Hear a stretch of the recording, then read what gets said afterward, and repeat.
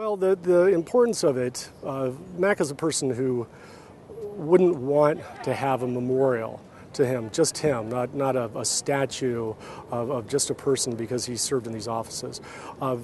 He was much more than that. He was quite a humble individual, and the memorial itself represents the life of the individual and the inspiration that he provides all of us for the efforts and the hard work that he did to try to make Arizona and our nation a better place.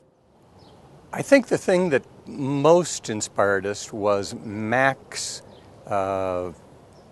feeling and understanding for the future, for the growth of Arizona after World War II. And that's why we came up with the idea of using a spiral of organic growth as being the basis for the site plan of the memorial, and the optimism for the future in the soaring triumphal arch here behind us.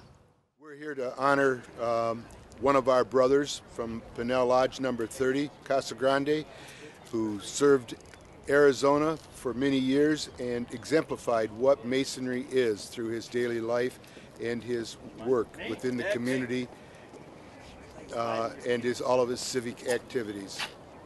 We believe that Masonry is what he has depicted in his life, that of supporting the community, working for the benevolence, for mankind, and he is a great supporter, was a great supporter of the veterans, and we also are great supporters of the veterans. We believe in all that he's done, and he's done a tremendous job in building this state into what it is now, a beautiful state to live in. Well, I'm a great admirer of Senator McFarland. I first met him when I was at Arizona Boys State in 1955 when he was governor.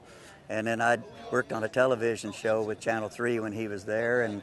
But I admire him as the person he was. And just as they said here today, this was a man of humble roots, come out of Oklahoma and down to Florence.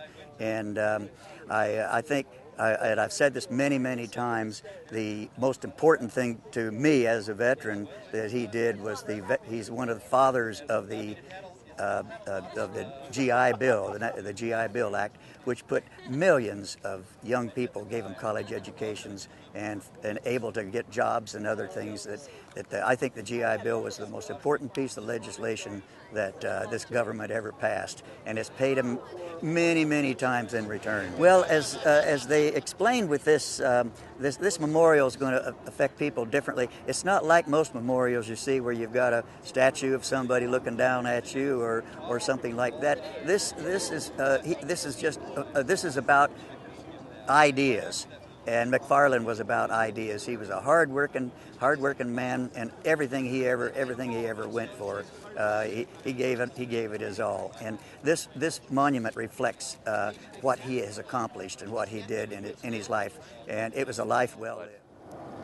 Literally in 1950, Ernest McFarland and his family were wonderful supporters of Central United Methodist Church, and so I'm here today really to represent the church on the family's behalf and to remember Mac and the contributions that he brought. He is remembered very fondly and very well amongst the members of my church because of his humility and his compassion, and I think we could say his role as a servant. And so we're here today to support what is happening at this event, and we want to be a part and let people know that he certainly played a vital role at that church, Central Church in downtown Phoenix. The McFarlands have quite a legacy at Central Methodist Church in downtown Phoenix, and there are many people who knew them far better than I did. I've only been at that church for about 5 years. But I can tell you this, the esteem and the graciousness of this man permeates even to today. And we have a wonderful legacy in what is called the Pioneer Chapel, which they helped to support and develop, and it's on our campus. And in that particular place, we do hundreds of services a year, and largely in measure to their efforts and their contributions. So we have a special place for the McFarlands, for Ernest in particular, in our hearts today. Join with me in prayer. Almighty God, whose great commandment is that we shall love our neighbors as ourselves, and who has taught us that we should do to others as we would have them do to us, we ask your blessing upon our gathering and upon the reason for which we have assembled. We once again acknowledge and celebrate the contributions of your servant, Ernest McFarland, and we ask that this memorial that has been established continue to bear witness to his legacy and to his gifts to the people of Arizona. We remember especially on this day, in which we celebrate the birth of our state, Ernest's humility, vision, and goodwill for all people. Let this memorial be an enduring reminder of our common goals and actions on behalf of our state and also our nation. Grant us a vision for Arizona that it be a place of fulfillment of your purposes, a state of justice where the needs of the least of these are remembered, a state of economic plenty where greed and poverty shall become a memory, a state of generosity where the needs of the unfortunate are met with abundance, a state where success is founded upon service and each person's dignity, and where honor and virtue is sought and respected, and a state of peace where the American dream will empower the common good. Bless this occasion and this moment as a gift given to bring honor to you, our Creator and Lord of life. Amen. My name is John Lewis. I'm one of the grandchildren of Ernest McFarland, and we started this memorial probably about 4.5 years ago, and it was a makeover of an old memorial that fell into disrepair. And anyway, so what we did is we tried to find pieces that could be salvaged from the old memorial. However, we could not. The old memorial was totaled, and so we decided to go ahead and completely raze it and then build and start from scratch, and that's what we did. It's been a long process of building this memorial. We had to come up with a theme. We had to tell a story. This memorial does 3 things. It commemorates my grandfather, and it also educates the visitor, and it will also challenge and motivate we hope, the visitor. And we had to use lots of artistic icons and write my grandfather's story over and over again and edit it. And we finally got it into 22 informational panels that are back behind the memorial, which tells the story of my grandfather from the beginning basically to the end. My grandfather had 3 huge offices here in Arizona. He was a United States Senator, he was the 10th Arizona Governor, and he also was a Supreme Court, State of Arizona Supreme Court Judge, and was Chief Justice. Mac, a lot of politicians have several different offices, but the thing about Mac was what he did when he was in office. He wrote most of the GI Bill, and that allowed millions of people to go to school after World War II. And with all the influx of all these veterans going to school, more and more universities were created. And today we have such a great educational system in universities throughout the nation. We have a much better workforce, highly educated workforce. We have all kinds of products, and one of the greatest ways of life today from a lot of the benefits of the GI Bill. When my grandfather was governor, he started the state park system. He created tax incentives which allowed the attraction of high-tech companies, to come to Arizona, and then he also was a top figure in the water fight with California. And he specialized in his private practice of water law. And so he just did a lot for the state of Arizona. When he was a Supreme Court judge here in Arizona, he was in the state Supreme Court bench for about 6 years. And in that 6 years, he wrote 315 opinions. And that averages out to about 50 opinions a year. And that's unheard of that a justice has done that. Today, the Supreme Court writes about 20 to 30 opinions a year collectively. And so my grandfather was a very hard worker. And, you know, it's touching for us, being my family, that we got this memorial built for him.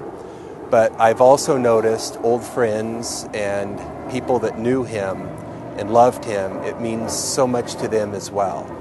So this memorial is from the Lewis family, the grandchildren of Ernest McFarland, to the people of Arizona.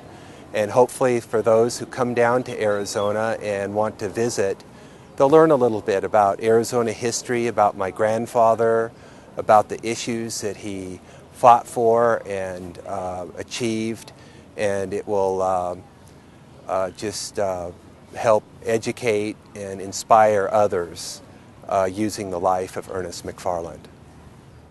Now I'm going to do the introductions to my family, and most of us are all here. My sister, Kara, is here. Caught her a little early here. Would you please stand up and wave to everyone? That's what I'm going to make everybody do. And Kara's husband is here as well, Fritz Aspie. Okay. And, my older brother, Bill, is here. Younger sister, Leah. Leah's husband, Jim, is here. And then Leah has 4 children. We have Austin. Austin, can you stand up, please? Okay. Okay. And then we have Haley. Haley's over here. Preston. And then there's Julia. There we go. My younger brother, Del Jr., is here. His wife, Heather. His son, Jared. And his daughter, McKenna. There you've just met all of us grandchildren and great-grandchildren. Christopher, okay, I'm sorry, Christopher. This is Kara's son, Christopher, and his newlywed wife, Katie. Okay. We, as a lot of people know, there was another memorial here, and it fell into disrepair.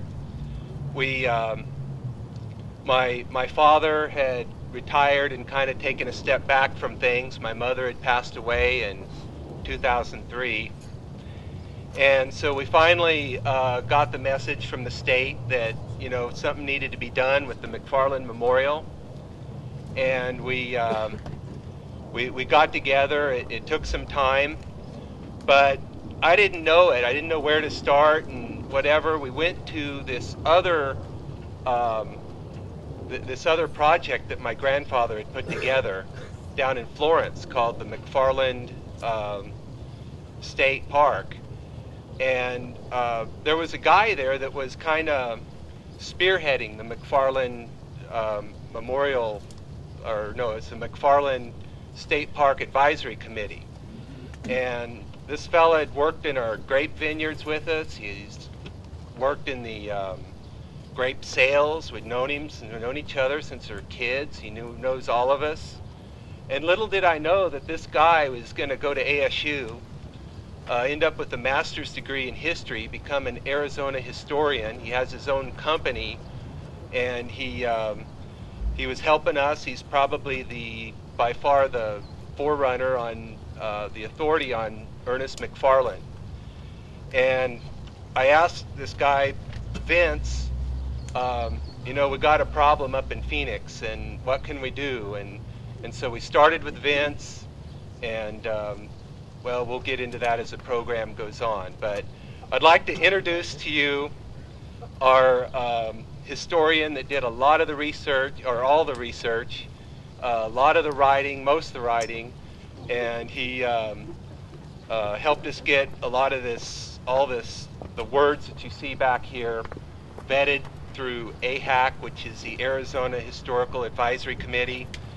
And so anyway, Vince is going to come up and give us a few words. Thank you. As John pointed out, it is kind of ironic. One of the first jobs I had actually was working out on a farm for the McFarland and Lewis family, and my job was picking okra, which if you've ever had to do that, that's miserable work, miserable work. We had 2 rows of okra. By the time you got done with the second row, the first one was ready to pick again, so it was my first experience with job security as well. We got started on this project and coming out and looking at the memorial and seeing what they were doing and then looking into really what was the vision that we had to say about Mac. And really getting intimate with Mac and looking for all the things he'd been written, the things that people had written about him, the relationships that he had with people, we really came to the understanding that Mac would not want a memorial to Mac because he was too humble for that. And he certainly wouldn't want a memorial that would reflect the one thing that everybody thinks about Mac, which is that he held these 3 highest offices, that he was a Chief Justice of the Supreme Court, a Majority Leader for the United States Senate, and Arizona Governor. Because that's not his legacy. His legacy is what he did when he was within those, working those positions. Now, a lot of people know that as a United States Senator, Mac was one of the fathers of the GI Bill. His part of the GI Bill that he wrote was basically the education and loan benefits for small business loans and for home loans. These were opportunities that people did not easily get back then, and Mac saw that there was an issue of 12 million service people coming back from World War II, and they're going to be going back to the same thing that they had before. They're going to be left with the same thing that they had before, and he envisioned that what would happen if they came back to that without any jobs, without any future, we would go right back into a depression. So he puts together this part of the bill so that when these guys do come back, they have opportunities. And these opportunities allowed people that were smart enough and capable enough to go to college and to improve themselves and to move up the economic ladder, because that's what he envisioned. But like many of the things he did, he didn't envision the far-reaching results that would be from that, because not only did they move up the economic ladder, their children moved up that economic ladder. They also reaped the benefits from that. And their grandchildren did the same. And now, with the next generation, their great-grandchildren. As governor, people talk about, well, he was one of the great Democrats. But actually, Mac, even when he was a senator, he liked to cross the aisle. He liked to work with both sides of the party. And he was actually a fiscal conservative while being a social liberal. When he first came into office, he actually reduced expenditures. He actually cut the budget of the Board of Regents. Now, you say something like that nowadays, and people are freaking out. Oh, my God, they're going to raise tuition, But no, he figured out ways that he could streamline some of the excesses in government, but at the same time, he also increased the amount of funding that was available for public schools. Because Mac knew, just like we do, that our children need to have a good education in order for them to reach their true potential. And that's what he was doing. He was trying to make that happen for them, and he was quite effective at doing it. He also put together tax incentives for businesses. Now, I start talking about this stuff, and these are the types of things we hear from politicians now. We're going to fix the education system. We're going to bring new businesses to Arizona. I don't know that they necessarily do that well, but These are the things that he talked about doing, but he was doing those as well. And he created tax incentives that would bring new businesses, high-tech businesses to Arizona by reducing the sales tax that they would actually spend in doing business with the federal government. At the time, people said, well, that's like corporate welfare. You're just paying these guys off. But Mac had the vision. He knew that once he brought them here, that would have a reciprocal effect. That would basically have these people coming in, building houses, building schools, the whole support mechanism behind that, the stores, the churches, everything. It's a ripple effect. It paid itself back more than you can even imagine. And what it did as well is it brought opportunities to people, again, that didn't have those opportunities, and it expanded those opportunities out to others that didn't have those, creating jobs in the fields of construction, health, and recreation. New opportunities for Arizonans that were here, new opportunities for people who moved to Arizona and wanted to make it their home. Mac was very much a promoter of having a state park system. You know, when he was in office, Arizona, being the last of the states, still didn't have a state park system. It was the only one that didn't have one. And Mac saw that there was a need for that, but his real focus was on the need for preservation and protection of our cultural and natural resources that are out there. So he helped to make that come through. He was able to get the legislation in so we could have a parks commission that they could work on purchasing properties and start getting these parks in. What's the reciprocal effect of that? Tourism. Bringing tourism dollars into areas of Arizona where they didn't have those types of funds before. And that created what? New jobs and new opportunities. Now we have 30 plus parks, natural areas within the state park system, which provides jobs for a lot of people in these remote areas that normally wouldn't have anything else except for lower wage agricultural positions.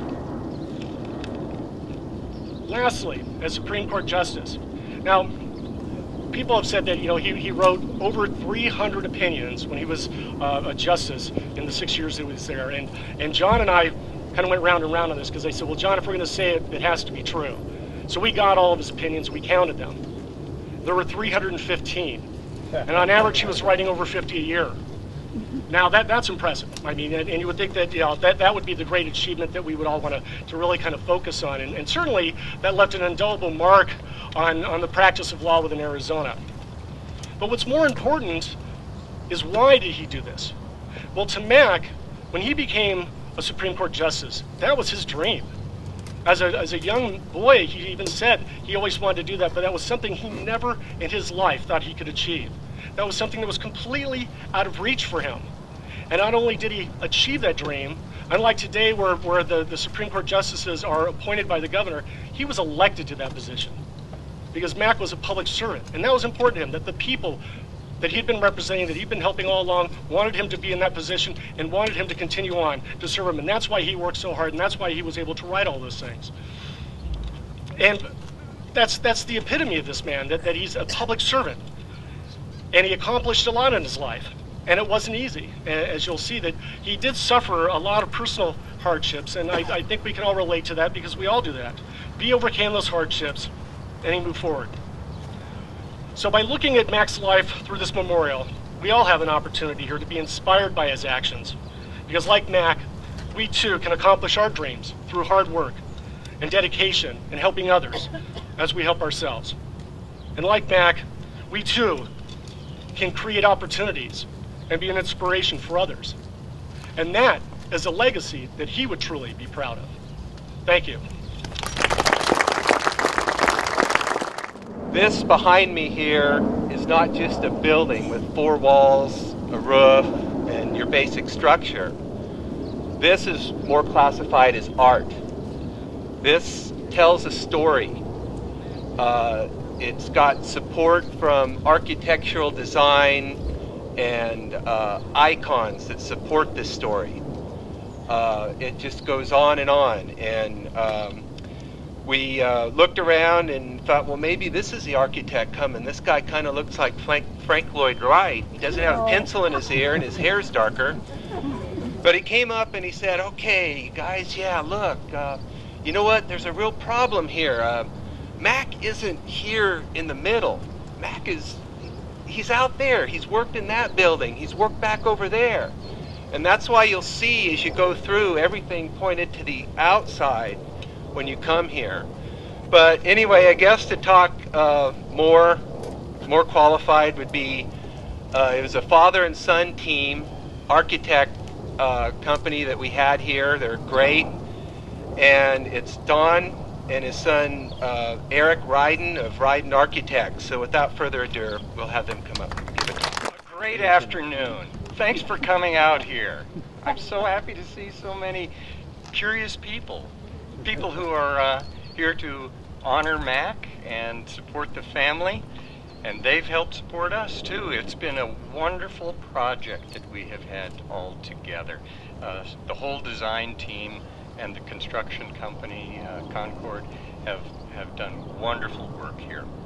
So Eric and I had a real challenge with this commission, in that, as Vince Murray had said, we're supposed to design a memorial for a man who would want no monument.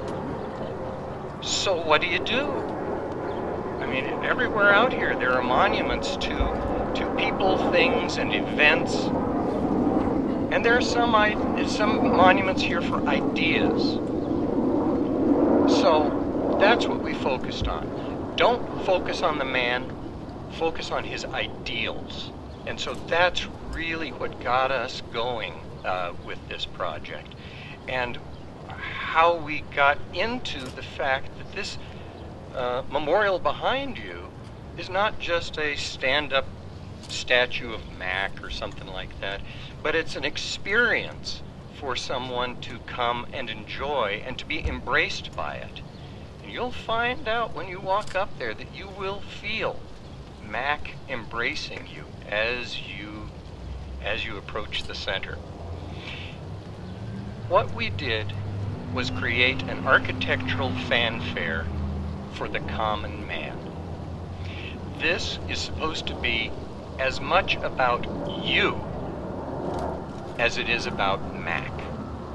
And that's why when you look at this place, you see that on the back side of that arch, it's all about learning about Mac.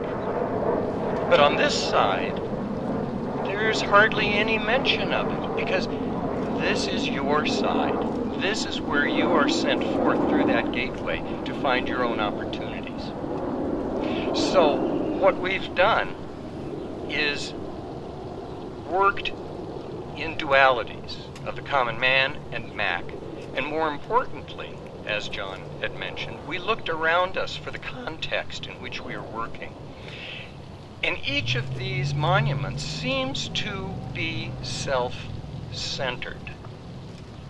Mac was not a self-centered person, so he would not have wanted a memorial that was self-centered or introverted or all about him.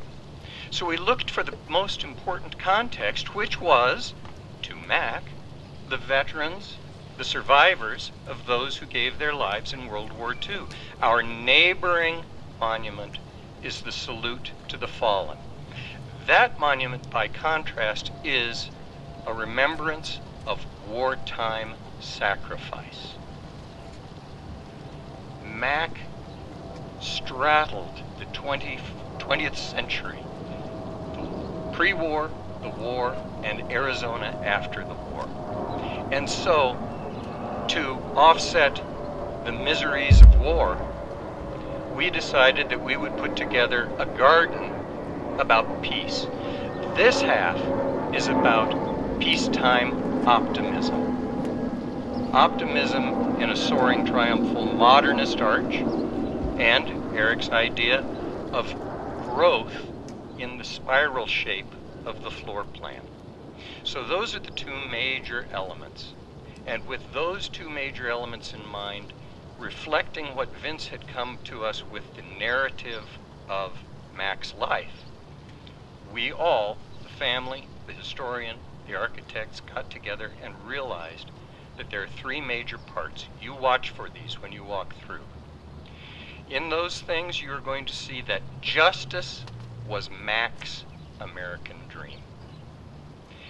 Law was his path, and opportunity is his legacy. After you walk through here, you will come to a spot in the experience where you will be challenged. You will be asked, what is your dream?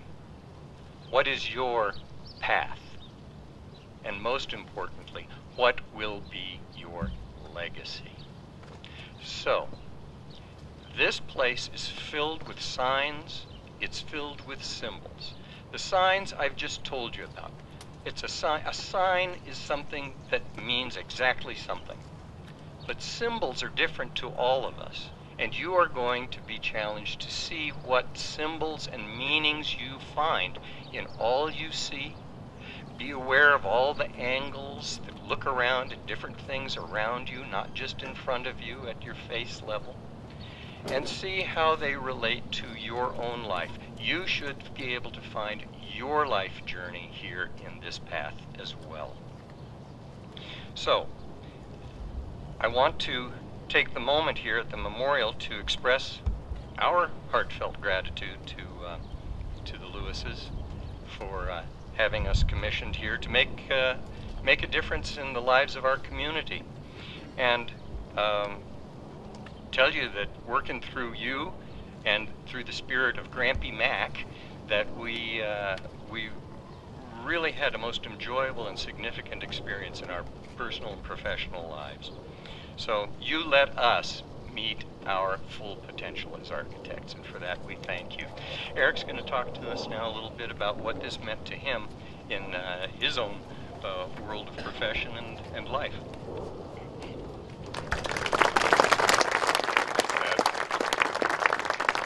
Happy Statehood Day and happy Memorial Day. I just want to thank the Lewis family for this opportunity. This has been quite an adventure and a learning experience. I wanted to thank Concord. Learned a lot from you guys, and getting us through the finishing line. It was quite awesome. I want to thank Rouser Concrete. Watching these guys work every day in the mud, working through the storm, working through challenge after challenge of design work. They probably cursed my name many times, and but to see how this thing was built, the love that went into this building and structure was incredible throughout the whole journey. So for me, it's been a better understanding of what love is between a grandson and a grandfather, a father and a son, and so I hope that when you experience it, you see the craftsmanship, you see the hard work, you see how much passion we put into the project for your experience. And when you go through it, I want you to focus on what you love and what matters to you, and then how you plan to share that with everybody else as you go off into the world, because it's about love. So happy Valentine's Day, everyone. And with that, thank you all. We had to really run through a lot of hurdles to get this thing done through several different state governmental agencies. And we had one person who was extremely helpful, and she is the General Manager of Building and Planning Services of the Arizona Department of Administration. And without Nola's help, going through and steering through all this stuff was just really next to impossible. So Nola, could you come up?